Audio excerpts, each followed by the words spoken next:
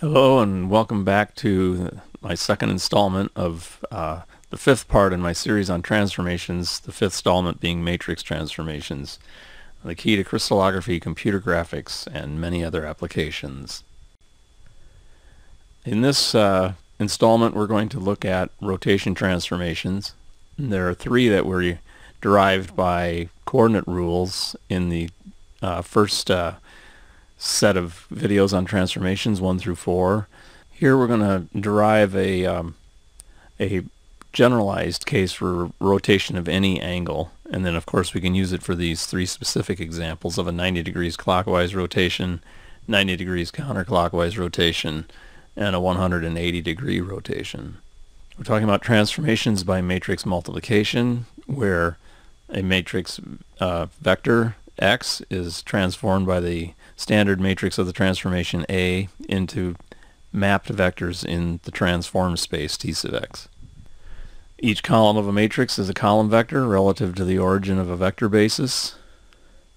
We listed last time a bunch of equivalent statements about that.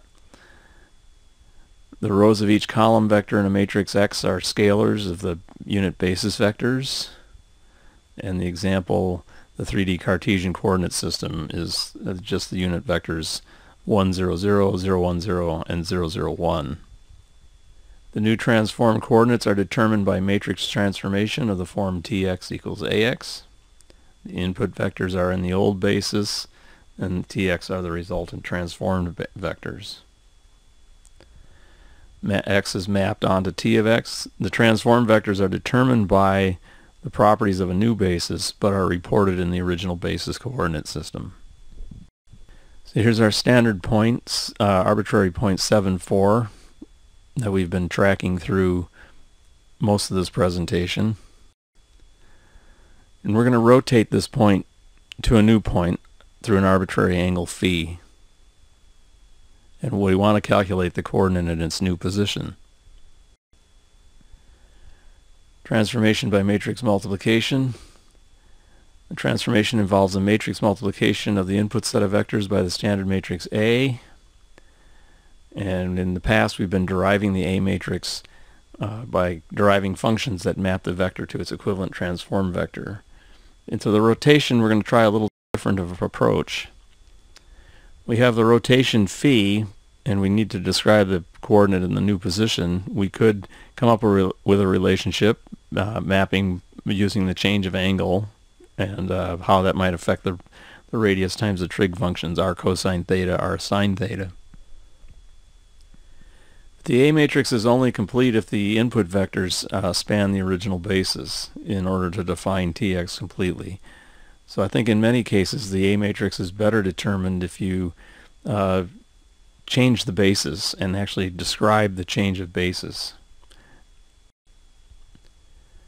So we can alternatively do the transformation involving mapping from one vector system onto the other using the rules of the new basis. We can change that basis by deriving the transition matrix, and that changes the coordinate system from the old basis to the new basis. So now we're rotating the coordinate axes through the angle theta. The point was going to be rotated to the direction phi clockwise. This is now theta in a counterclockwise direction. And of course theta, the counterclockwise direction off of the x-axis in a counterclockwise sense, is the standard conventional way of measuring trigonometric angles, positive in counterclockwise direction off of the x-axis. So we're going to find the matrix that transitions between those two coordinate systems, then find the condition where returning those coordinates back to the original basis is the equivalent of the transformation. So inverting the P inverse matrix, we'll find the transition matrix that performs the equivalent transformation. So the P inverse matrix is going to take us to the new condition, and the P matrix coming back is going to be the matrix coming back. The condition for where the P matrix coming back is the equivalent of the standard transformation matrix A is a condition that has to be proven. So the transition matrix P maps the vectors of the new basis coordinate system back into the vectors of the old basis system. It's just the convention is that the inverse of P is the direction into the new basis, and the P is the matrix to come back into the old basis from the new basis. In doing that, it'll return coordinates back in the old basis vector system, which is what we want. So initially we derive the P inverse matrix, which maps the vectors of the old basis into the vectors of the new basis. And then we'll invert P inverse to get P. Slightly different than doing a transformation. You're actually just changing the coordinate system. You're changing into a new way of defining the points. And in that, the new point, x prime and y prime, is going to actually be each component, x prime and y prime, are both going to be functions of x and y in the old system. So both components in the old system go into determining a single component in the new system. Here is the rotation of the axes. And we're going to try to resolve this point. These vectors are like this. The vectors in the old basis system that define the point. There's an x component and a y component in red, shown in red, that define the point in the old vector system.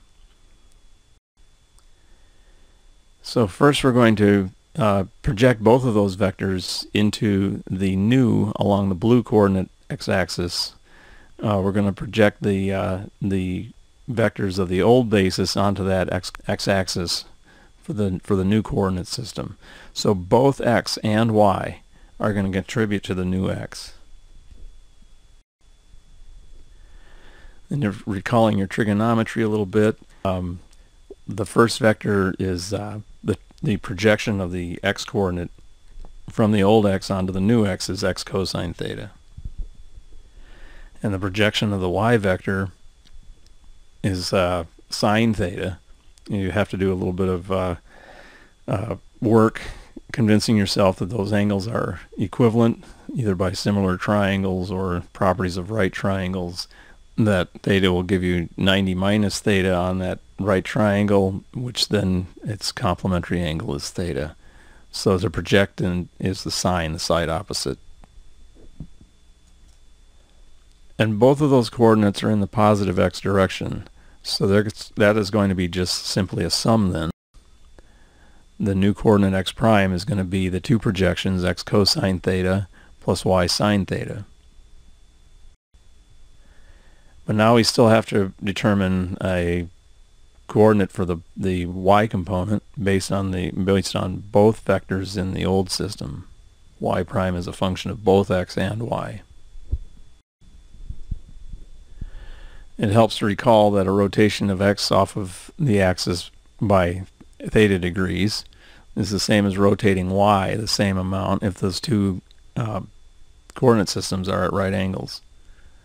So rotating the x-axis rotates the y theta degrees. We have a new relationship of angles that we can use for projecting the old component vectors x and y, this time onto the y-axis. We project, first of all, the x-axis now will be projected through the sine of angles to the sine of the theta. And it's going to be in the negative direction though.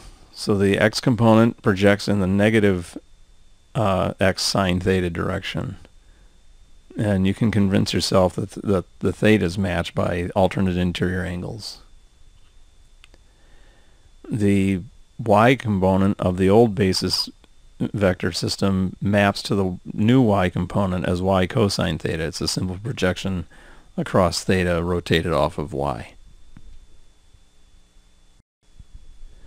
The sum then is y prime minus x theta plus y cosine theta is a new vector in purple, very small, down by the origin.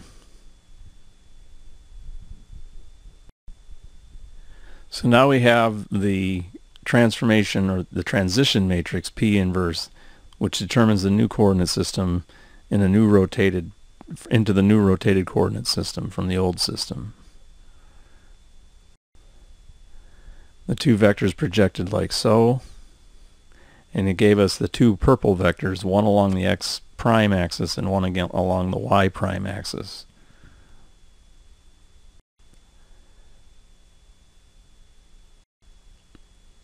And those are the values of the coordinates in the new x prime y prime system. So with the rotation of the axes, we determined a p-inverse matrix, which determines the new coordinates in the new rotated system. And if we pull the coefficients out into a matrix, we get the equivalent multiplication by matrices, which is a cosine theta of x times x plus a sine theta times y is the first component of the new vector, minus sine theta times x plus the cosine theta times y is the new component.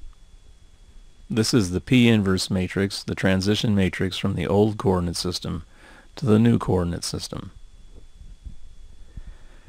So now we're going to determine the transition matrix that returns those new coordinates back into the old basis coordinate system. We have a special theorem that if the two bases are orthonormal, meaning they have the x and y component are at right angles, the inverse is fairly simple to calculate. It's just the transpose of the matrix. So if that's the case, then the P matrix that we're looking for is the transpose of the inverse matrix. So the transition matrix coming back into the old system, the only thing that happens is the sine theta swaps signs between the lower left and upper right. So this is the transition matrix P in blue between the new system coming back into the old system. So if we look at the angle theta rotating the axes off the x-axis and recognize that that's equivalent to the transformation angle going the other direction from the point between the blue resolved vectors, you can see the relationship between the new coordinates and the axis of the sweep. They are actually a little bit different. The x component is a little bit shorter than the radius in blue that sweeps from the old point to the new point. The length of that purple x coordinate will shorten as the rotation continues and we approach a more significant y value. But the arc swept by the radius transformation that's rotating the angle. So here's a summary of our rotations transition matrix from the old to new in red as the P inverse matrix, and the P matrix returning the coordinates back into the old basis system. Because if you recall, the transformation using the A matrix will result in coordinates in the original coordinate system. So we have a set of coordinates in the rotated system that look very similar to the coordinates in the old system if you rotated the point. So when does re-rotation or unrotating of those axes, the transition matrix from P to back to the old basis system, when is that equal to the standard matrix of the transformation, which is just rotating the point and reporting the coordinates in the old basis? So when is A and P, when are they equal? And the answer, of course, is when the angles are equal and opposite. That requires a proof. But let's look at the system. If we rotate the point through phi, the rotation angle of the transformation, it results in a coordinate system down by x and y. It's very similar to the x prime and y prime in the rotated system, and the angle is opposite. They're the rotated coordinates, and they look very similar to as if I rotated the point down near the x-axis in the unrotated system.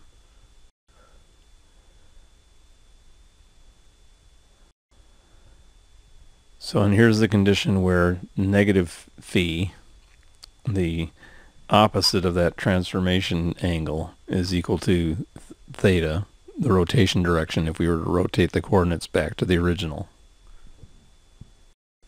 So in that case, the points will be the same. A will equal P, or do the same thing as the A matrix. P and A will do the same thing as the A matrix under a certain condition when theta is equal to the opposite of the transformation angle. The proof of that is in another video. It does bear proving. In the meantime, I invite you to tune in for the next installment of this series on transformation matrices. Part C will look at actual rotation transformation examples using matrices.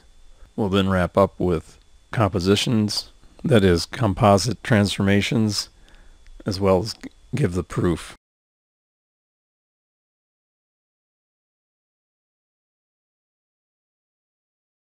The condition where A equals P.